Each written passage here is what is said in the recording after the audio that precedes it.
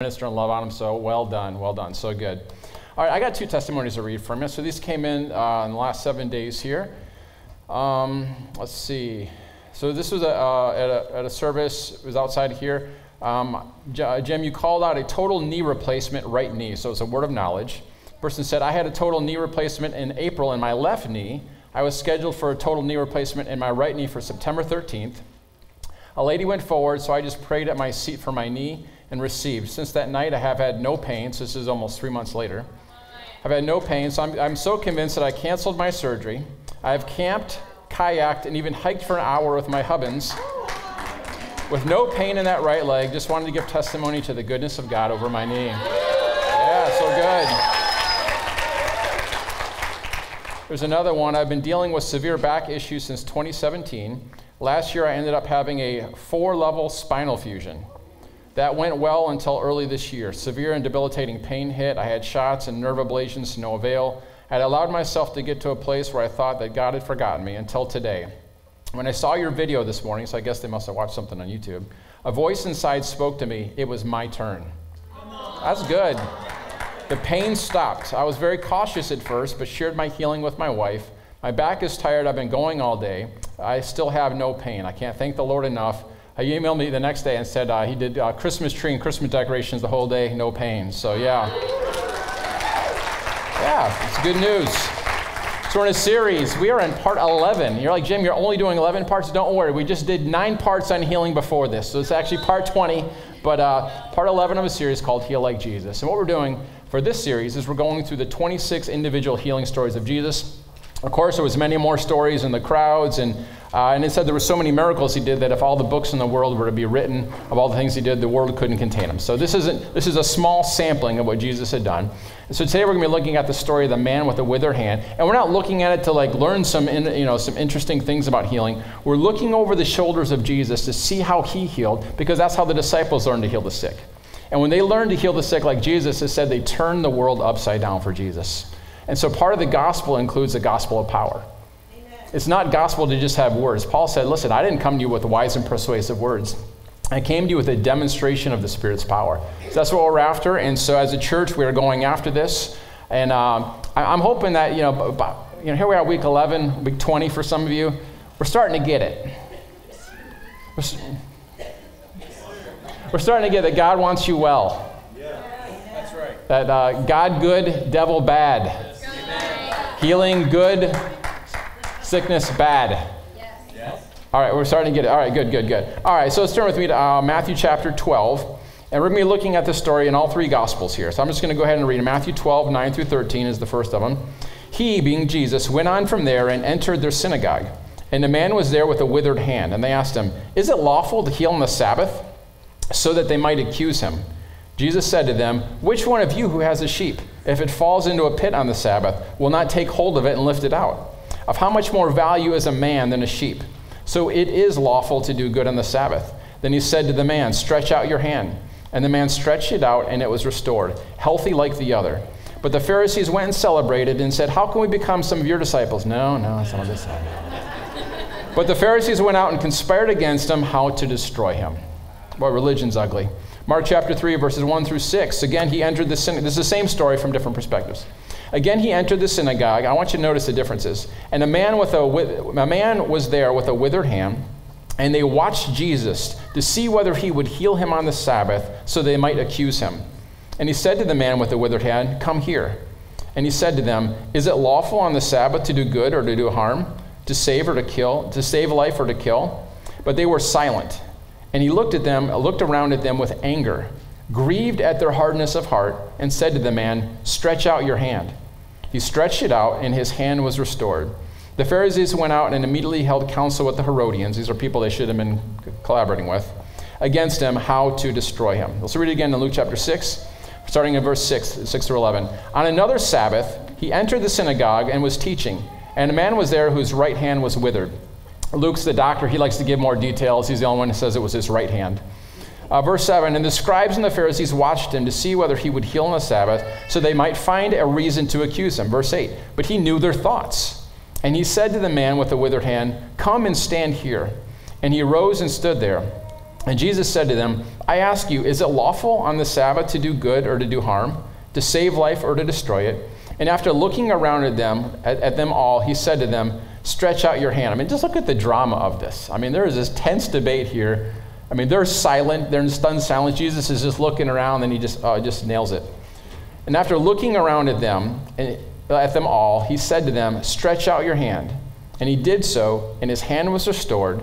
But they were filled with fury and discussed with one another what they might do to Jesus.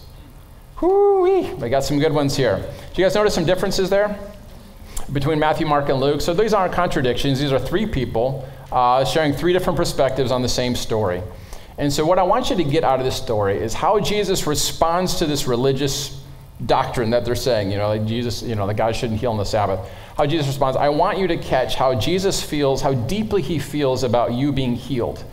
His compassion, his heart over you. I want to settle this once and for all so you will never ask again. And so the healing of your body, your soul, your emotions, your mind, your finances, all that stuff. Listen, because when I know how much God cares about me and how much he wants me well, it's easy for me to believe. See, here's what Galatians says, faith works by love. So if you're having a difficult time believing, you don't have a faith problem, you have a love problem. And when you understand the love of God, it's super easy to believe.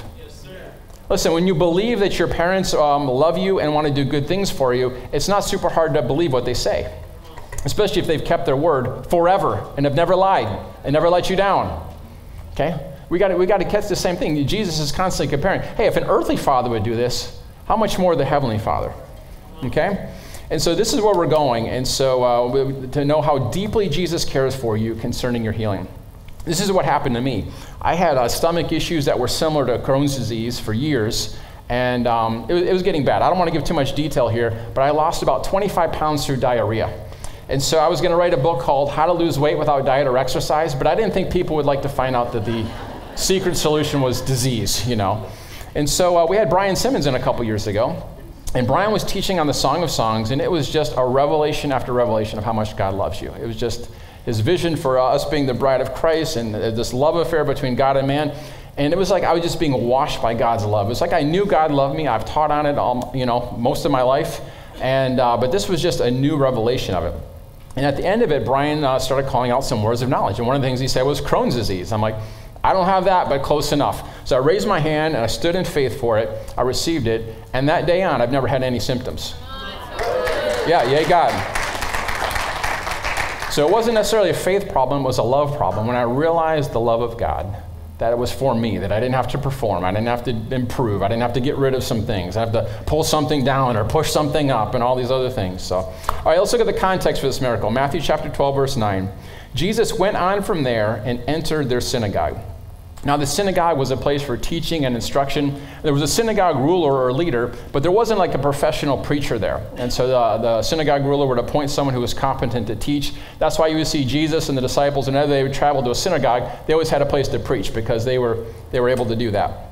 And so let's get the picture of a Sabbath servant, okay? So imagine you got a time travel machine. We're going back to the first century, and there you are sitting in a Sabbath service in ancient Israel. All right, so you're surrounded by simple peasants, fishermen. The place probably smelled like fish. They couldn't get that smell off of them. They were around it all day long. So you got farmers, you got fishermen, you got peasants around you. But up front, there's a bunch of overgrown schoolboys called the Pharisees. Now, the Pharisees comes from the Hebrew word meaning separated ones, okay? And the title was appropriate because they basically separated themselves from all life so they could devote themselves to being super religious, okay? They declared themselves as super spiritual, and they loved to show it in public. Jesus tells us all about these kind of things, okay? And they're going to show you how spiritual they are because anything that the Jews did spiritually, they were going to do it to the nth degree, okay? And so in the days of Jesus, the men wore prayer shawls. They had those tassels on the end that we talked about them. They would have worn it over the shoulder, and there was a certain length of the tassels, but the Pharisees doubled the length of those tassels. And to show you that their prayers were twice as powerful as everybody else's. You may also know when ordinary Jewish peasant prayed, they would tie a little box around their forehead. There's a part in Deuteronomy 6 that says, talking about the word of God, bind it to your forehead, tie it to your wrist. So when they would pray, they would tie this little box in their foreheads, they would put it on their arm, and they would put it on their heart, and they would say, God, in my mind and in my heart, I'm carrying your word. Just a powerful reminder. And so the Pharisees, they didn't just wear it when they prayed, they wore it all the time, right? They're just letting everybody else know. We are praying nonstop right now. Don't interrupt me, right? And so I doubt they were praying all the time. But not only did they wear it all the time, they tripled the size of it. So it looked like they had like this giant unicorn head, going wherever they go. And they would exaggerate their prayer movements. And so if a Jew bowed their head, they would bow their head all the way down and rock all the way back and forth. It just, their prayers were so much more, everything was so much more, right? They fought for the seats up front, right? They didn't want to sit in the back with the peasants. They wanted to be in the places where it was important. So you can just see these spiritual men with their exaggerated clothing elbowing each other to try to get the front seat while the peasants sat in back. You guys getting the picture? And when it came to the Sabbath, the Hebrews were different than anyone else in the nation because they only worked 6 days a week. All the other nations worked 7 days a week, right? And so when Mary and I were in Israel recently, did I tell you guys Mary and I went to Israel recently? I'm not sure if I brought that up, but when we were just in Israel, it was funny because we're going to use the elevators there on, we didn't realize, it's Sabbath, so Friday night, 6 o'clock, Saturday night, 6 o'clock, Sabbath. And so they have Sabbath elevators, and they considered it doing work to push a button on the thing. So we kind of figured this out by default. You get in the elevator, and it stops every floor. And so you could be the only one in there, you're on floor 14, but you're out 2, 3. Why? Because it's considered work to push the button. They have Sabbath electricity there. We were not aware of this either. And so they had a special button. We could have opted out of it. We did not know this. And so when it hits Friday at 6 o'clock, this isn't ancient Israel. This is today's Israel. So you can just get a picture of this, right? And because Mary and I were just there. And so, so Friday at 6 o'clock, whatever electricity you have on, it gets locked on there because it's considered work to turn on a light switch or to turn off a light switch. And so when we got to our room, it was like Friday, afternoon, and our room is like roasting. So we put it on like 60 degrees. And so, and then we went out to dinner, and we came back, and we're like, we can't get the air to go down. And so it was 60 degrees in our room from Friday at 6 o'clock to Saturday at 6 o'clock. So and so that's what they had going on there. And so still to this day, Friday, 6 o'clock, most of the shops closed down. You better find something to eat before that time. Otherwise, you're going to have to go to like the Palestinian place or something like that. And so the immediate neighbors, they all thought, who can afford to only work 6 days a week? These Hebrews are crazy. But here's what it was. It was supposed to be a gift from the Lord. And God was saying, listen, if you'll trust me with those 6 days, you'll get more done in those 6 days than you will in 7 days of work. It was to be a day of refreshing. It was to be a day of renewal where they can cease from their labors. It was actually a picture of salvation, where we can cease from our labors because everything has already been done. The work of salvation has been done for us in Jesus. We enter into his rest, right? But back then it was a physical rest. They could actually physically enjoy a day. And so we went from something that was to be a blessing from man, and then the Pharisees get a hold of it, and they're like, no. This, we got to put some rules around this. So the Pharisees loved the law, but they did something what they called fence laws. And so you had a law, but they're like, you know what? Let's make sure we don't even come close to breaking that law. So put up a whole bunch of laws around it like a fence. You see Satan do this thing in the garden. Remember, God said, you may freely eat of any tree in the garden except for this one. And what did Satan say? What did God say? You can't eat of any tree or touch it.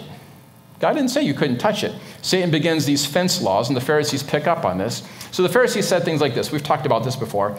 They said that if you pick up a pin off of the floor, that's doing work because you're moving steel on the Sabbath, right? If you look in the mirror and see a gray hair and you were to pluck it out, you're doing the work of a hairdresser that you've broken the Sabbath and you've committed sin. How are we doing?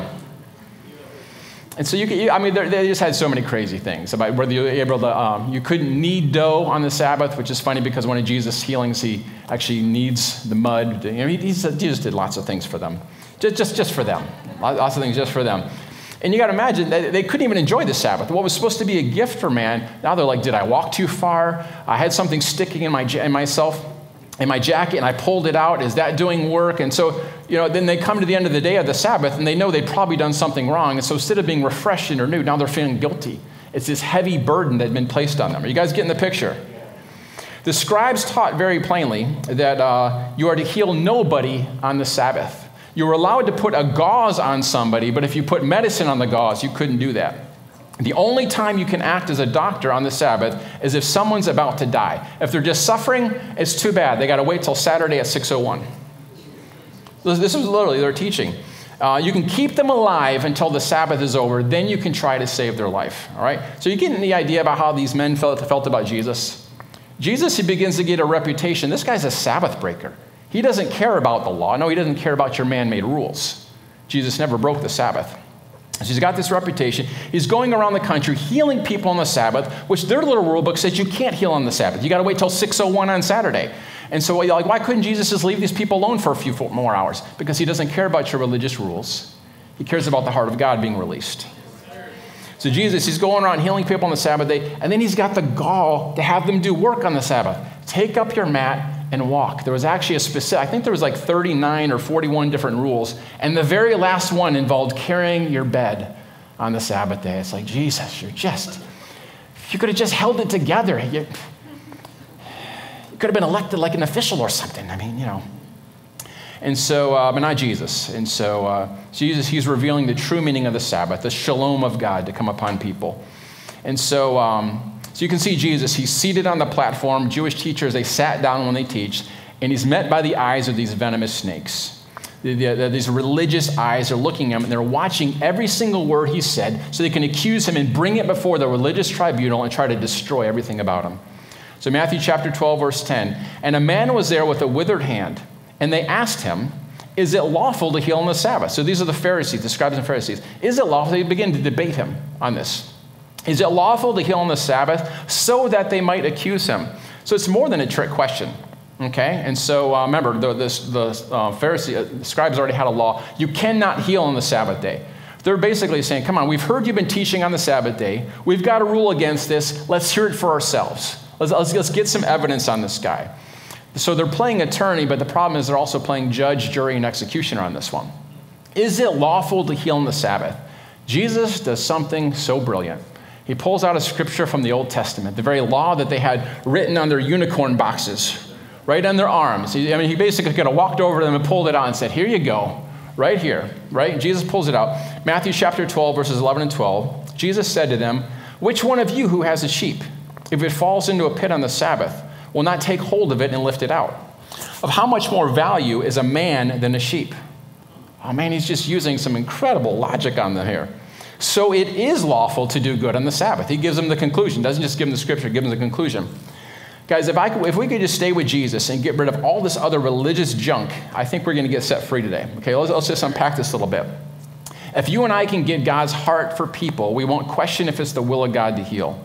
Why? Because when we doubt his willingness, we doubt whether or not he's going to do it. I mean, it just totally undermines faith. I don't know if God's going to do it. Maybe he's got a higher purpose. Maybe it's sovereign. Maybe it's teaching me some important lesson. Maybe it's making me more like Jesus. Religious garbage. All of it. Okay? Jesus made it simple. The enemy likes to make it complex and confusing. All right? So he asks him, what about you? If you've got a sheep on the Sabbath day, can you imagine these guys just sitting there just burning? Because it's like a duh question. If you got a sheep on the Sabbath day and it falls into a ditch, are you going to do anything about it? And if they were honest, they knew they would. If they were honest, they knew that they had. So why is Jesus bringing it up? Because it answers their question. He's saying, listen, if you'd help a sheep, God's going to help his kids who are worth more than a sheep. Come on. Catch this, guys. All right? We're going to unpack it here a little bit. So it's no different. Jesus healing on the Sabbath, God healing somebody is no different than helping a sheep out of a ditch. Of course you would. You see someone hurting? Of course you're going to go over there and help them out. You see somebody sick? Of course you're going to heal them. This is how God sees things.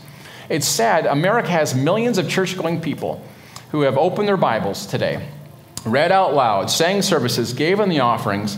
They might believe it might not be God's will to heal them for any number of religious reasons. And yet they've got a pet. And if that pet were to hurt itself, they would be more than happy to help that pet out. They wouldn't say, Father, should we do something about this pet? I remember my little Ellie, my little Alejandra, my little baby princess. I remember on vacation at the beach, and we took her for a walk, and she got covered in burrs, like these little spiky balls, right? And so we didn't say, Father, what lesson are you teaching our dog through this? And not to enter into the burr patch, or that she shouldn't have gone potty on the carpet. Are you teaching her? No. Like, our heart was broken. Like, oh my gosh, our dog is hurting here. And we're taking her back. And luckily our niece had worked at a groomer's, and so she's picking him out, and we're all feeling horrible. That was the natural response when you see something that you love hurting. And God's like, this is how it is, y'all. If you see something hurting, you help it. This is the heart of God. And you're much more valuable than a hurting dog with a burr, than a hurting sheep in a ditch. And yet people come to church and decide that we are better and we are more kind to animals than God is to people. I don't want to see this animal suffer, but God has a higher purpose to see human beings suffer. How stupid can you get and still breathe?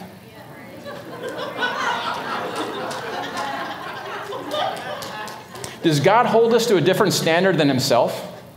Remember the story of the Old Testament about Balaam, what happened to him? Balaam, Numbers 22. Balaam's riding his donkey, and he's going somewhere he shouldn't be going to do something he shouldn't be doing, but there's a whole bunch of money involved, and he wants the money, right? So he saddled up his donkey, and he's riding there, and an angel of the Lord manifests in front of the donkey, but Balaam doesn't see it. So the donkey begins to back up. So what does Balaam do? He starts beating his donkey and yelling at the donkey. The donkey backs up some more, beats him again.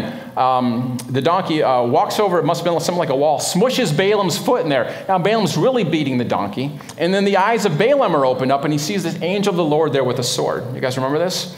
Numbers 22:32. And the angel of the Lord said to him, "Why have you struck your donkey these 3 times? Why? Is it bad to beat donkeys? Apparently so. It must be bad in the sight of God to be abusive and cruel to animals. Behold, I have come out to oppose you because your way is perverse before me. The donkey saw me and turned aside before me these 3 times. If she had not turned aside from me, surely just now I would have killed you, but I would have let her live." I love that. You are about to be toast, but the way you're treating this donkey, I would have let this donkey live, but not you. Okay, I want you guys to get this. I mean, can you imagine, because the donkey, remember, God gave him supernatural voice to be able to speak. I'm sure the donkey was like, mm-hmm. Yeah, that's right. You've been beating me here. Yeah, I'm trying to save your life. Now, if God's so disconnected with his creation, he doesn't care about their suffering, he's just up there callous and teaching them lessons with all of this sickness, then you wouldn't see anything like this. The angel actually brings up the donkey. God's actually concerned about the donkey. Why are you beating this donkey? God is concerned about it. God cares about donkeys. God cares about sheep. He's like, listen, this is what any normal human shepherd would do. If he's got 99 sheep and one of them's lost, he's going to leave the 99 to go find the lost. Why? Because that's the heart of any shepherd. He's like saying, this is reflecting of the heart of God. God cares about birds. Matthew 6:26, look to the birds of the air. They neither sow, nor reap, nor gather into barns, and yet your heavenly Father feeds them. Are you not of more value than they? How do most people try to get their needs met? Sowing and reaping or hoarding? Look at the birds there. They neither sow nor reap. If you got a need, you sow a seed. Just because it rhymes doesn't mean it supersedes Scripture. God's not going to provide for you because you perform on the offering plate. He's going to provide for you because he loves you more than birds. I'm not saying sowing and reaping isn't a biblical principle, but that's to increase your harvest of righteousness, not to get your needs met.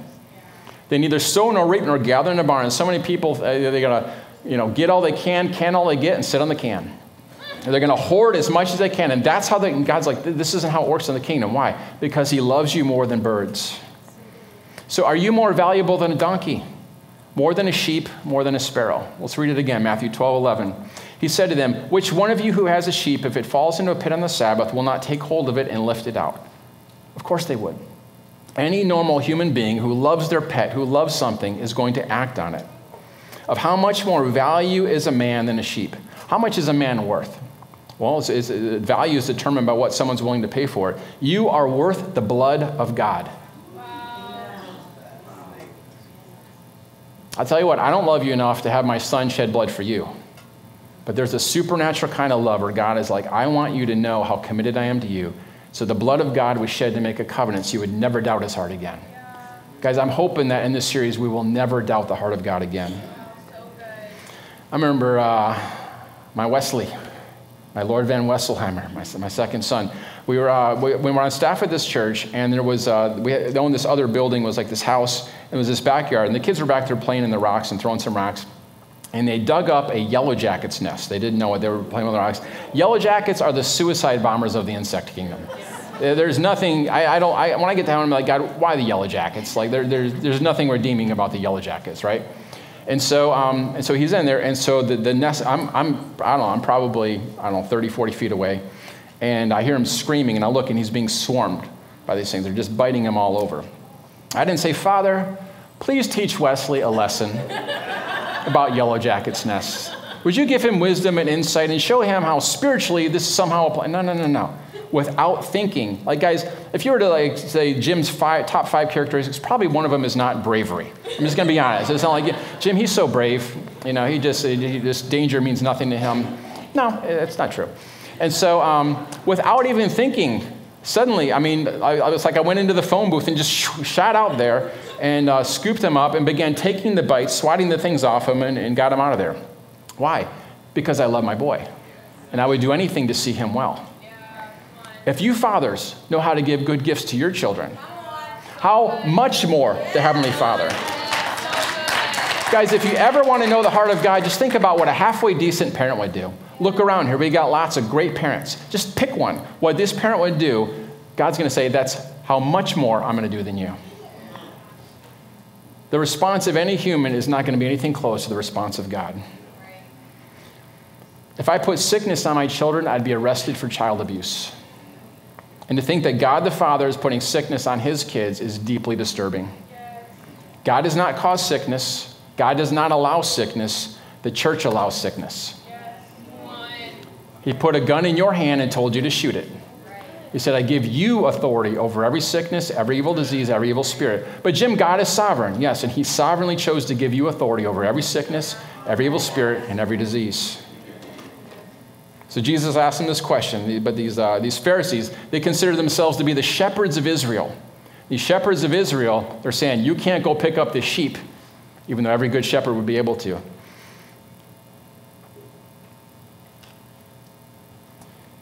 Mark 3:4, and Jesus said to them, is it lawful on the Sabbath to do good or to do harm, to save a life or to kill? But they were silent. And you can just see them sitting there in silence, just burning.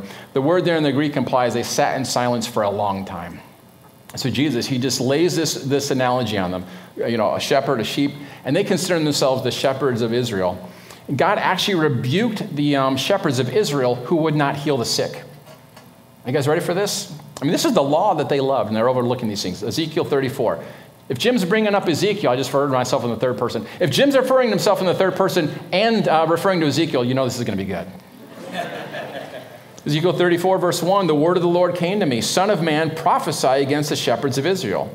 Prophesy and say to them, even to the shepherds, thus says the Lord, shepherds of Israel who've been feeding yourselves, should not shepherds feed the sheep? You eat the fat, you clothe yourselves with the wool, you slaughter the fat ones, but you do not feed the sheep. The weak you have not strengthened, the sick you have not healed. The injured you have not bound up, the strayed you have not brought back, the lost you have not sought, and with force and harshness you have ruled them. God's rebuking the overseers of his people. One of the things he rebukes them of is the sick you have not healed, the injured you have not bound up. Now listen, guys, God is rebuking them for not healing. He is the good shepherd. He is not going to rebuke somebody for something that he's not going to do. God can't say, I'm rebuking you for not healing the sick, but I'm not going to heal the sick because I've got all these religious reasons why. The pastors that are teaching you God does not want to heal the sick, the Lord rebukes them. Amen. And he says, you're a false shepherd. You're feeding the sheep. You're feeding yourself. Feed the sheep. If that pastor is sick, I guarantee they would go to the hospital. They wouldn't say, I'm sick for God's reason. Lord, double portion. I have pneumonia. Let it be double pneumonia. They're not saying that. And yet they're telling you, you can't be healed, but they want to get well. They're saying God doesn't want you well, and yet God's saying, hold on, I rebuked the shepherds who said do not heal, and he himself is the good shepherd. He can't rebuke his under-shepherds for not getting the sick healed, and then himself not heal people as the good shepherd. It cannot be. Are we okay? Guys, this is why the Psalm 23 is so beautiful. It talks about the shepherd. It describes our good shepherd today. It's not just like, this is what shepherds are like. No. This is what our shepherd is like today. He leads us beside still waters. He guides and protects us with his rod and staff. He prepares the table for us. You can see provision. You can see protection. You can see health all in there. He was the good shepherd back then, and he never changes. So just in case you didn't get it, Jesus is like, listen, the value of a human being is so vast that even if a sheep was in a pit, you'd get it. Human beings are so much more valuable. If you've ever had a child that's been sick, there's nothing in you that's like, good. Like, I was hoping this would happen because this would be some teachable moments for them while they're laying there with a fever. Like, that's disgusting. No parent would think that. Just think about a time when someone that you love has been hurting and your heart goes out. God's saying, that's the heart of me. Except the thing is, guys, it's not just sympathy. Sympathy feels bad for you. The compassion of God is holy love mixed with holy anger. It's that holy anger, like, this isn't right. This is a result of what Satan has brought into this world, that holy anger gets you there, and that holy love brings you out. That's compassion. Jesus was moved with compassion. He wasn't moved with sympathy. Ooh, that's got to be terrible. You can even hear it when someone describes a disease. Ooh, people just begin to say out loud, bless you, begin to say out loud. Sorry, I recognize that sneeze. That was a princess sneeze. That was my wife. I know that sneeze. I could pick that sneeze out of 1,000 sneezes in a crowd. My heart was moved with compassion. God bless you. Mark 3:3, and he said to the man with the withered hand, come here. Now imagine, you're sitting in the back with the peasants. There's this debate going on. And the peasants, they're half scared of the Pharisees anyway. They're intimidating. They're walking around with these sour looks in their faces, just spilling out rules on anybody. And here's Jesus. He's not taking it from these guys. He's giving it right back to them. So there's this tense atmosphere. They're sitting in the back, and all of a sudden Jesus electrifies the crowd and tells the guy with the withered hand to stand up and come here.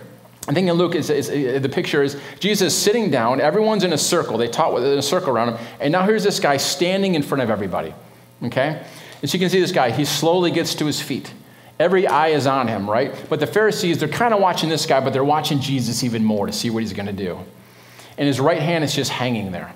It's dead. It's useless. It's shriveled up from atrophy, from lack of blood flow getting to it. The Greek language, that's what's used in the New Testament, indicates that he wasn't born this way. Here's what the Greek tense indicates. That it was at a point in the past, his hand became withered and was still withered. Okay? The earliest church writers said that he was a stonemason. This wasn't biblical writers. These were people writing about the Bible. They said he was a stonemason and happened from an accident. We're not sure about that. But so whether it was an accident or was a disease, whatever was going on, he's lost use of his hand, and it's began to wither, and it's just hanging on the end of his arm. And Jesus says, come here. Come here. And here he finds himself at center stage, right in the center of attention, in the middle of everybody's gaze there. And all the bigwigs of religion are sitting there ready to kill Jesus. Just give us one reason. Just do something. Go ahead, heal this guy. And it's funny, Jesus never actually heals the guy. Jesus doesn't touch him. Jesus doesn't tell the guy. He just, you know what I'm saying? Like, I mean, he's playing right on the edge. I mean, Jesus could have done a lot of different things, but he didn't sign up for his own death warrant. You know, he had some wisdom on here. And so, I mean, the thing of it in the legal court, Jesus was like, I just told the guy to come here. I just told the guy to stretch out his hand. Jesus didn't do anything medicinal, anointing with oil, anything like that. Then he said to the man, stretch out your hand. And the man stretched it out, and it was restored, healthy like the other. I want you to think about this. Stretch out your hand. Like, I'm sure his brain had told his hand many times to stretch out, but it didn't work. And so the signals start in the brain, it goes down the nerve endings, but somehow when it got to the hand, it was dead. The nerve impulses, the message from the brain, they didn't get any past there. And this guy knows this. Like, I've told my hand to do it many times. It doesn't work. I can't do it, right? This is like Jesus telling paralyzed people to get up and walk. They can't do it. So what is going on here? It's an act of faith. Get this phrase in your heart. Faith needs an activity. Faith needs an activity. Not trying to do it, but making the effort to do what you can't do because you've heard the word of the Lord. Okay, let's read it again. Matthew 12:13. Then he said to the man, stretch out your hand. And the man stretched it out, and it was restored, healthy like the other. Notice it doesn't say his hand was restored, and then he stretched it out. That's what most believers are waiting for. They're waiting for something to feel better, something to happen, and then they'll act on it, right? It does not say that. It says Jesus commanded him to stretch it out. Faith comes by hearing. He hears the command of the Lord. The man hears the word of Jesus. There's power in the words of Jesus. But it was necessary for that man to make this act before he came to the end of his ability and met the power of God at the end of his ability. Are you seeing that? He went to stretch out his hand. He can't do that. When he came to the end of his ability, he met God's ability, and it came open. So many people think, Lord, heal me and then I'll get out of this wheelchair. Restore my hand, then I'll stretch it out. That's not how it works. That's not faith. Anybody can respond after you see something, after you feel something. What does the Bible say? We walk by faith and not by sight. He told the man, stretch out your hand. And the man must have believed it. That's why it's in the book here, right? I wonder, how many times did this guy try that before that day with Jesus? I'm sure he tried it, who knows, countless times, but today's different. Why? Because he's got a word from the Lord. He made the effort to stretch out his hand, and he's expecting it to be different this time. All those other times, he puts this history, all the disappointments, all the things that have been said about him, and what did he do? This man did what he couldn't do. Faith needs an activity. You need to do what you couldn't do, and the act of faith. And in that act of faith, the healing comes. I'm telling you something right here. God's command on the lips of a human being, when they command it in the name of Jesus, there's an ability in the command. The word in the New Testament is dunamis. It means the active power of God, okay? So when he reached the end of his ability to obey the command, he met the power of God in that. The power of God did not manifest until he was at the end of what he could do. Guys, this is how it's always worked, and this is how it always will work. Faith needs an activity, okay? You have to believe and then receive. I'm telling you, most Christians are trying to do it backwards. They're waiting to receive, waiting to feel better, waiting for their hand to open up, waiting for their legs to be able to move before they get up. Jesus says to Peter, step out of the boat. Peter knew he did not have the ability to walk on water, but he acted on that word, and then when he came to the end of his ability, he met the power of God. He didn't wait until something happened.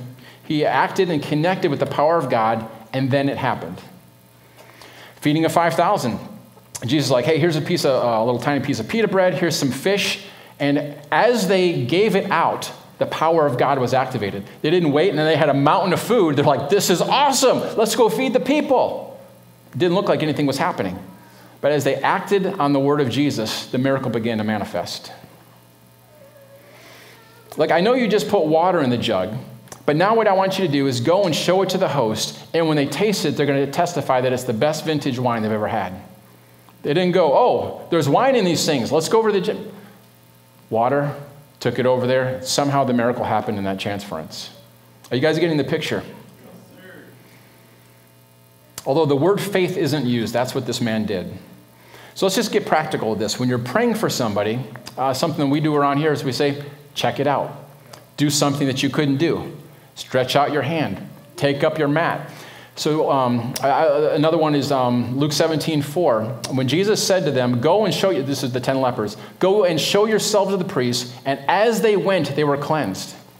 They weren't standing there cleansed, and now they're going to go show themselves to the priest.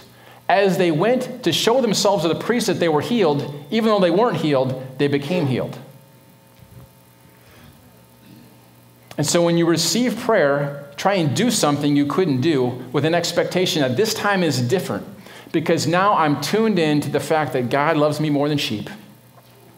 He loves me more than Jim loves Ellie, his dog, more than you love your canary, whatever it might be. I was going to say cats, but I just can't get there in my mind. I just can't get there with cats. Amen. So I remember, I said, yeah, you guys have heard me say it. There's only one lion in heaven. There's only one cat in heaven, and he's a lion. And so I remember we were at this church in Springfield, Ohio, and we were doing a healing service there. And I said, hey, if there's anybody, you're hearing this message, and you're like, hey, today is the day for me. I'm going to get healed. I said, come on up here. And so this girl came up there, and she had a boot on, like a medical boot. I thought, oh, God, not a boot. I mean, I'm just being honest. Like, my faith wasn't like, yeah, a boot. I was like, oh, boy, just keep your eyes on Jesus, keep your eyes on Jesus. And so we prayed for her, and I said, check it out. And so, like, do something you couldn't do. So she came up limping, so I'm imagining her testing it out. So I didn't know that she was a dancer at the church, like a worship dancer. And she begins running and twirling. Oh, no, she had a broken foot. That's what. She had a broken foot. And so she begins running and twirling on this broken foot. So she goes around the whole sanctuary. So faith comes in the room. Finally, faith comes into my heart. I didn't have it. I'm like, oh, thank God. I would have looked, Anyway. And so the next guy, I said, I think he had something going on with his back. And we prayed for him. I said, what couldn't you do? He's like, I want to dunk. And he runs and he jumps on stage with this incredible vertical leap, and he's healed. And what do? They acted on their faith. They did something they couldn't do. And so as a matter of practicality, when you're praying for people, don't tell them to do something that you have faith for. Let them decide. I would have never said, go dance on your broken foot. I would have been like, gently put maybe 2 ounces of pressure, then maybe, in another week, maybe 4 ounces of pressure, That's good. Don't let them live up to your faith or down to your faith. My faith was way lower than what they had. Sometimes it might be higher, and they might do something to show they have faith, and they end up hurting themselves. We got to steward people, and we allow them. Check it out. So sometimes we pray for people, even say, hey, just go do something. Like check it, do something you couldn't do. Just get out in the aisle and walk. And as they begin to do it, it's like, man, my shoulder's actually better. My hip. It's in that act of doing it. I remember we were up in Defiance, Ohio, doing a healing service. And there was a little boy, we had a line of people to get prayer. And there was a little boy, and he was standing there crying, and he had on a boot. What's up with boots here today? And he had on a boot, and he's standing there crying, and I noticed on my life, so I kind of skipped everybody, and I just went to him. I said, what's going on? He's like, well, I got this, whatever he did with his foot. And I said, well, let's pray for you first, because he was in so much pain he couldn't even stand up. And I said, hey, check it out. Do what you couldn't do.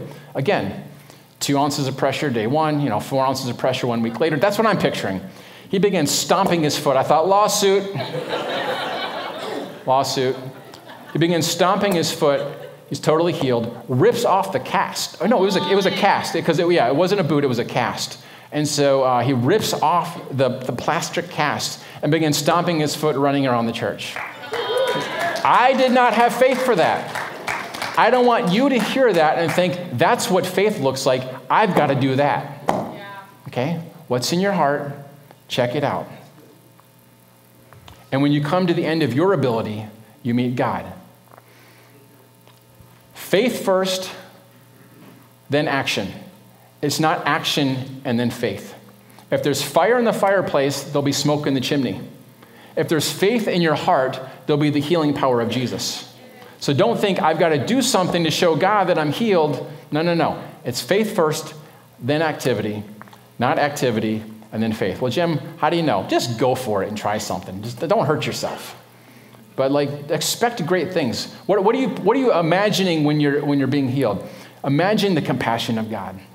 Like if you've ever had that hurt pet with burrs, if you've ever had a child who's been hurting, if you've ever had a friend that you've held their hand in the hospital and you felt that compassion, just know God is feeling that 1,000,000 times more for me.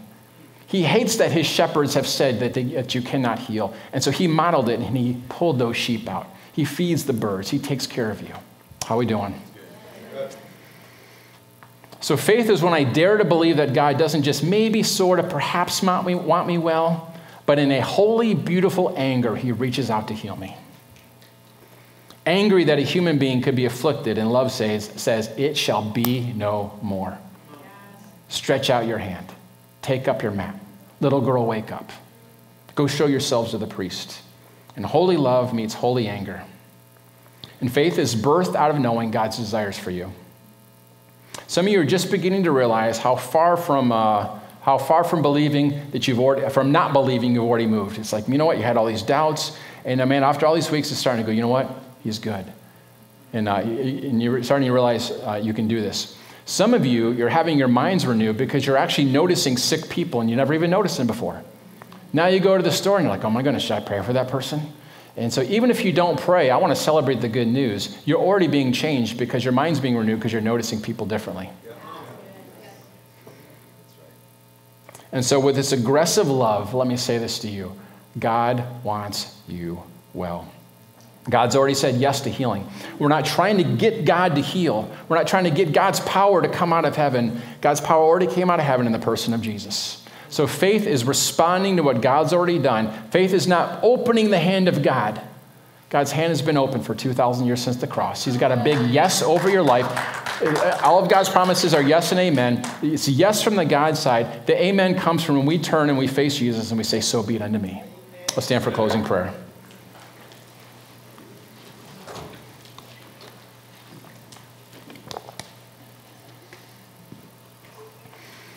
I want to pray for two things.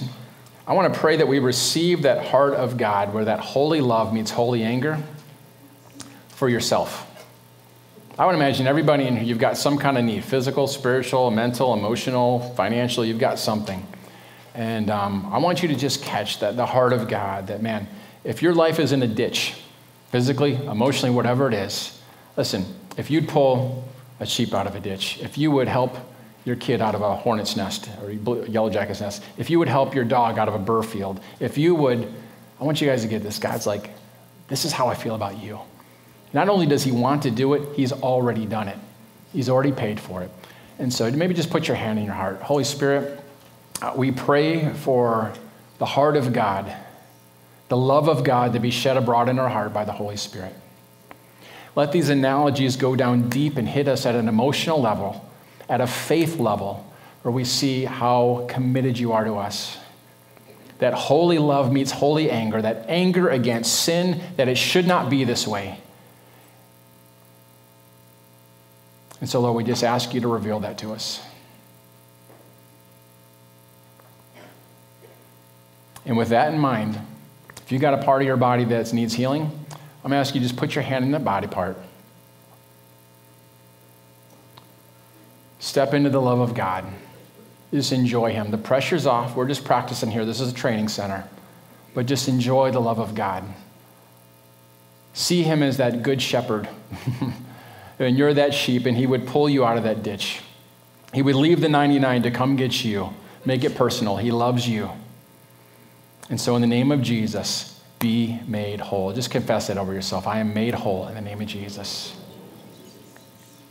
All right. Now take a second. Do what you couldn't do.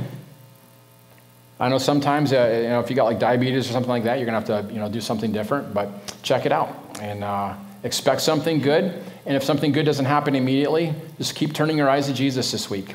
Okay, and something good will happen. Our healing teams will be willing to pray for you. And let me just get, this was from a couple weeks ago. I don't remember what it was, but I got this picture of the Holy Spirit. It was from one of the verb tenses that we were studying. And I forgot to share it in there. But I want you to get this picture of the Holy Spirit like a horse at the gate, ready to do miracles at any moment. This is how the Holy Spirit is living. He's not up there like, church again, Sunday morning. Could have been watching the game.